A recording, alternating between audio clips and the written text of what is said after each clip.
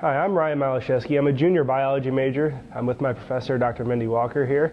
I've had her for comparative vertebrate anatomy lab. She's one of the more popular teachers here, and we're going to have a little talk with her this morning. The thing that did it for me was meeting the students. Some places I went on interviews, they didn't even let me talk with students. I didn't get to meet the students, and the mission, particularly the service aspect of the mission.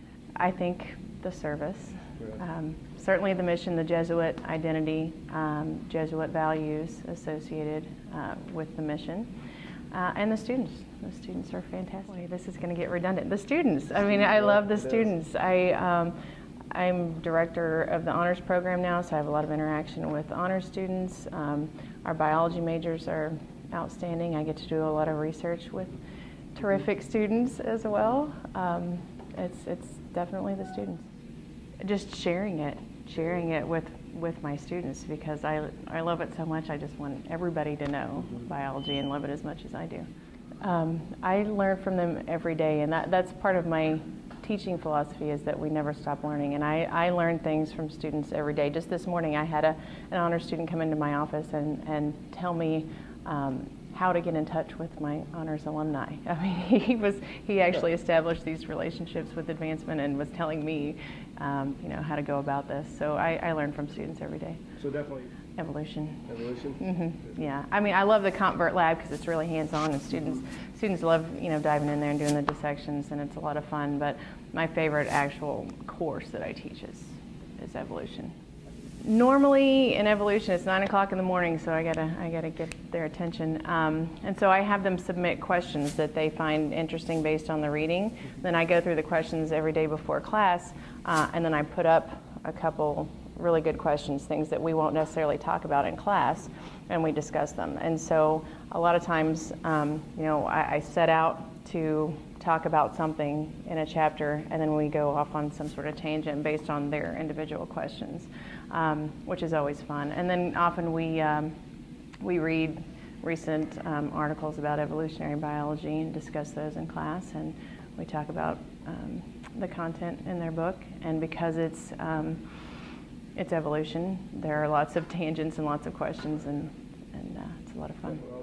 Yes, certainly, and that's one of the more important aspects, and one of the reasons that I came here as well. After I graduated from A&M, I stayed there for a semester, and I taught, I don't know if I've told you this, I taught general biology to about 250 students, and I knew the names of the few who would actually come in and talk to me. And now, I know all my students. I have students just drop by, come in and say hi, come in and study in my office, or just come by to talk, and I know all my students, and I know them pretty well. My most common piece of advice to anybody, and you've heard me say it, is to do what you love. Mm-hmm. So of course I would encourage them to go to college here. Yeah. But you've got to pursue what you're passionate about and what you love, and put your heart into it, because you're going to be doing it every day for the rest of your life, and you've got to love it. And we've had that conversation. Exactly. I know you're going to do what you love. So yeah, I love that we're right in the middle of Kansas City, and I've walked to the plaza from here. It's a little long walk, but it's a nice walk. And I just went actually to an honors conference this past weekend, and we did what's called City as Text.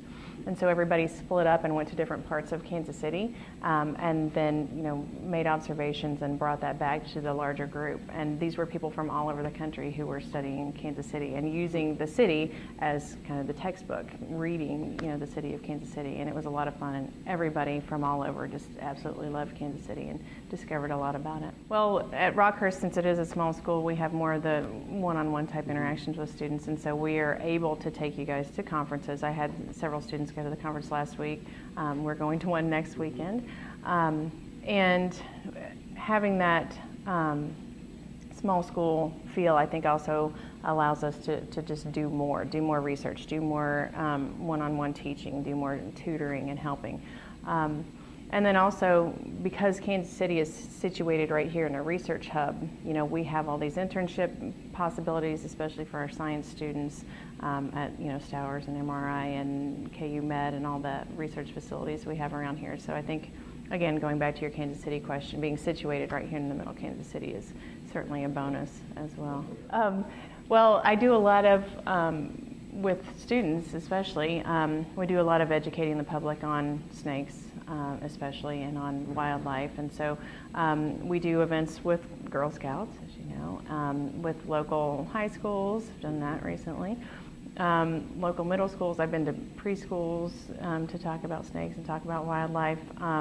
I'm doing a talk with Science Pioneers in February to talk to high school students and middle school students about snakes and wildlife. And so I try to engage the public as much as I can in my research. My snake and I went to Bass Pro Shops a couple years ago and let everybody meet him. So a lot of just public engagement and outreach and education.